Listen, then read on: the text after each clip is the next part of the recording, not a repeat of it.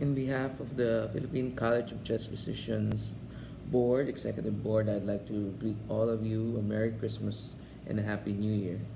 I decided to deliver a video message rather than a written message, so I hope, in the hopes that it reaches most of our members. As you know, in the past year, we have been trying to improve communications with you through both social media and the usual communication or traditional means that we have. I hope that in the last remaining quarter of my term, we'll be able to achieve as much as what we had promised, including unfinished work in relation to the governance manual, improving our rites and rituals, which hope you will see in the opening and closing ceremonies of our convention. Also, we now have opportunities to expand and renovate our headquarters.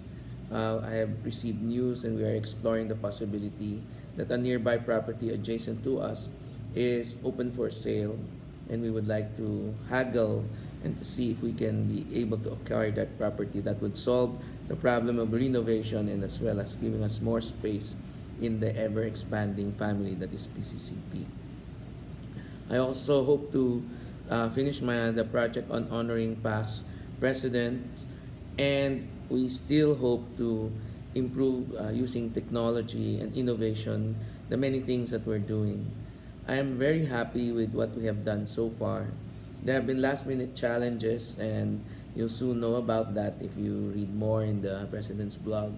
I hope this message will be posted in our website, in our Facebook, our Twitter account, as well as in the President's blog.